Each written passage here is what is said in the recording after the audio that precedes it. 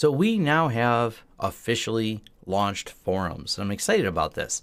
And I chose the Discourse platform. I know people had done some suggestions. This one actually came up a lot in emails I had received from people for a suggestion for the forum platform. I do see a lot of other companies using it, and I do really like the platform. And that's why we went with it. It's open source. It has data liberation, so I can bring my data and take it out of here if I don't like them. Also, I can self-host it, which I actually am doing. I'm not self-hosting it in our office, though, because the bandwidth requirements, I think that would exceed them quickly, and I didn't want to go through the trouble of setting it up here and then setting it up again in somewhere like DigitalOcean, which is where it's living right now.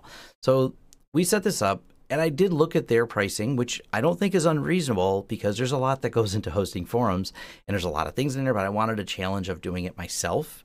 So for those of you just screaming, you're just a cheapskate every time I mention anything open source, no, I don't mind paying for product at all. I don't mind donating to open source projects, but I do really like owning the data and not being beholden to another platform. And this is why we started on Facebook originally, but I didn't really, my heart was never really in it, because I know I'm living and playing on their platform and subject to their rules, which are also subject to change at a whim. And that's where I went with Discourse, because I like when the rules, if Discourse changes the rules, I have the software, I can then start seeking another solution, and the market demand will cause another solution to appear. if for some reason Discourse closed source all this and quit doing it, someone would just fork it because, well, the code's open source. Anyways, so there is the option that you can host it themselves. And the cool thing is if I ever needed to move over to their hosting, I can just back up the forums. They have a really simple import-export for all the data that's created in forums and import it into the hosted. Or if I don't want it on a DigitalOcean server, I can simply take the server, reload Discourse wherever I want to load it, and then install that image, not image, but the backup file, and it's restored. Pretty straightforward. Now, as far as the install of Discourse, it was pretty straightforward. There's two ways to do it. You can, if you want, this is built on a platform referred to as, well, several platforms actually. This is built with Redis, it's built with Ruby on Rails, it's built with Ember.js and Postgres SQL. If you're familiar with all of those, they have also lots of what they refer to as Ruby gems. They have a complete less than the gem master file. So these are all the little pieces. If you wanted to compile all the source code yourself, you can. And I like the fact that they offer this. But I am not a developer in those languages, and I didn't feel like going through the trouble, so I followed the how do I install Discourse beginner guide to install with Docker. This is simple. It's easy. If you just want to play with this, it's pretty straightforward to do. You simply go ahead and install Docker on a loaded Linux server that supports Docker, for example, Ubuntu server.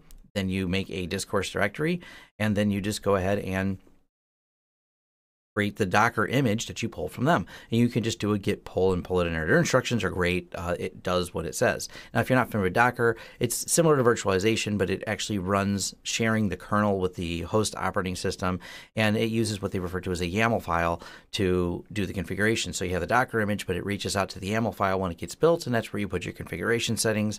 And when you run through the setup that they have, their Discourse setup, it builds the YAML file.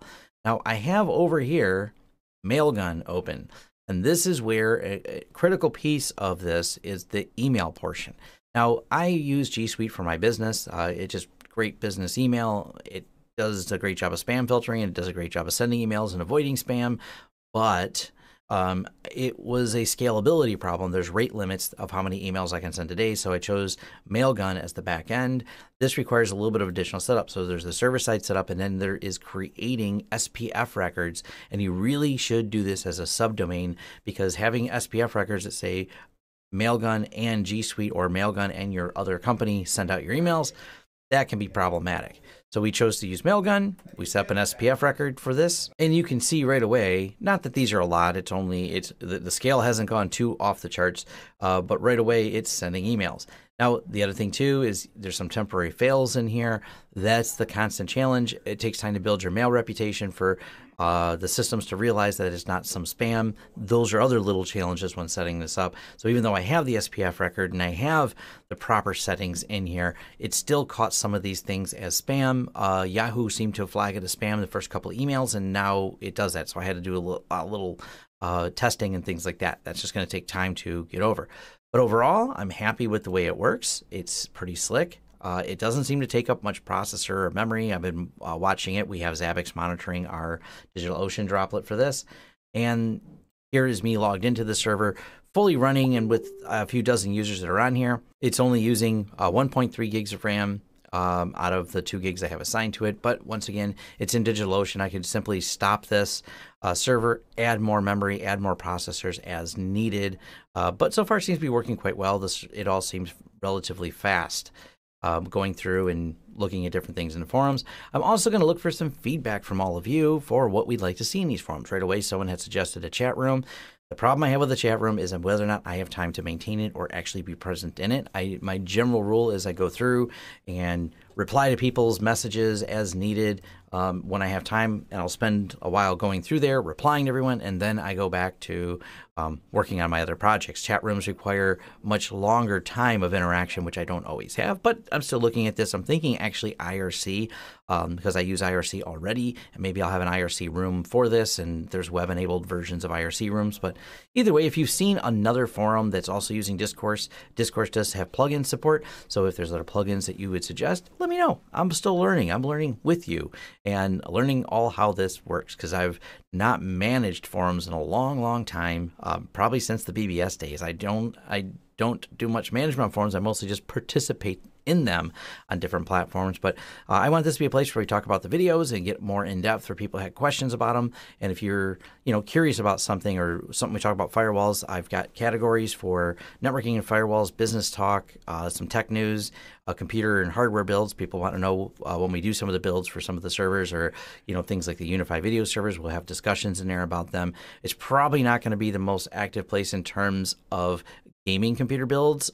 My staff is in here and they will maybe answer questions about that, but I'm like the worst person to ask about any gaming computers because I just don't do a lot of computer gaming. As a matter of fact, my staff helped build my last computer. Maybe that takes my tech cred down a notch, but I'm much more of a networking firewall guy. But like I said, I'll be posting videos here to help further discussion, interaction. And someone had asked about two-factor authentication. Yes, Discourse has it. That was another great criteria they had. So if you're interested in joining the forums, feel free to join them. It's all set up live and working. It's always going to be a work in progress, and I do welcome feedback of what I'm getting right, what I'm getting wrong, and where we should go next with this, because it's going to grow together with all of us on this channel. Thanks for watching. If you enjoyed this video, go ahead and hit a thumbs up.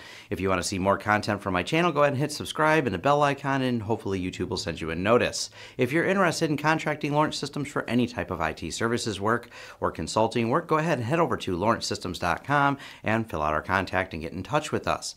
If you would like to help the channel out in other ways, you can use our affiliate links below in the description, or we have a link directly to our Lawrence Systems page where we have a list of different affiliate offers, and it's very appreciated if you use any of those for signing up any of the services, and many of them offer you discounts. If you want to head over to our forums, there will be a link in the description for our forums, wherever they may be, because we've been looking at different forum platforms, but they'll always be relevantly linked right there. All right, once again, thanks. Leave some feedback and comments below on this video. If you loved it, if you hated it, I try to reply to everyone, the people who hate and the people who love them. So thank you very much, and see you next time.